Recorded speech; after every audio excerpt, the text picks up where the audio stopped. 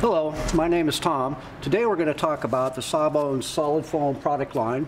That is our flagship product that we had produced over 40 years ago. We produced this to fill the need of the resident surgery training programs that had no anatomical models in which they could actually practice basic skills.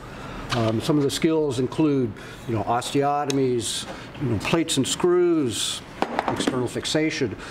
These basic procedures are still practiced all the time and today, and this product remains one of our most popular products that we offer in the Sawbones line.